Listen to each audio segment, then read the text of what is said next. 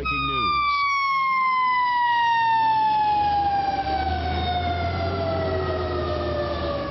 Screaming sirens, towering flames at an Advance Auto Parts store on Reisterstown Road last night. This 3-alarm fire was extra tough to control due to flammable materials inside, and it landed one firefighter in the hospital. WJZ has learned he has since been released, but tonight police tell us someone started this fire on purpose.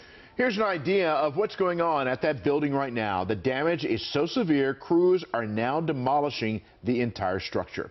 Hello, everyone. I'm Vic Carter. And I'm Denise Koch. Thanks for watching. WJZ is live right now. Kelsey Kushner was our first reporter on the scene last night. She continues to stay on top of every development of this story for you. So, Kelsey, I understand you have some new information about the accused arsonist. Denise, Vic, well, we are learning from police tonight that 19-year-old Elijah Morgan is now in custody for setting this fire that happened last night. Now, like you said, I was out here last night, complete different scene what we're seeing out here right now compared to last night. We're no longer seeing those massive flames, but now we're seeing what's left behind from that fire. You can see fire crews are still putting out a lot of the hot spots that keep flaring up. When you think about, what was inside that Advance Auto Parts, you've got tires, you have fuel, you have oil in there, a lot of things that are going to catch fire even as they continue to demolish this building. Now, they have crews out here on scene that are slowly chipping away at this building. They started at the back of the building where they believe that fire started last night. Fire crews tell me that it started around 9:30. When they arrived on scene, they said Morgan was still here and he was taken into custody due to his mental state at the time. Officers transported him to an area hospital for evaluation.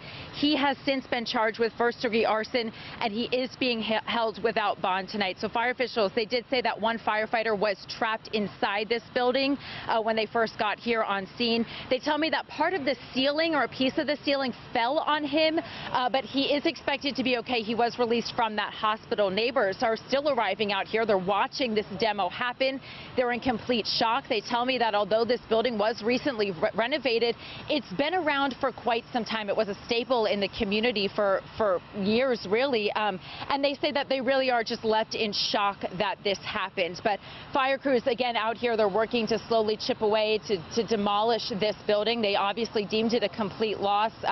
Everything inside charred, burnt, melted. Now they're just working to of that building. They said that they plan on being out here till at least midnight, maybe even into the early morning hours of tomorrow. For now, reporting live, Kelsey Kushner for WJZ. Kelsey, thank you. And drone video from a WJZ viewer gives you a bird's eye view of the aftermath following that 3-alarm fire.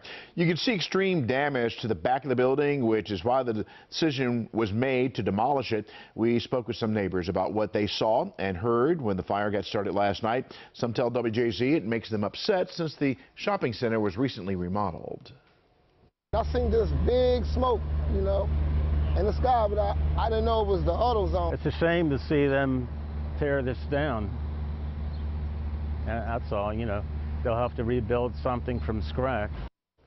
Once again, police just told us the suspect is named Elijah Morgan. He's 19 years old, still in jail.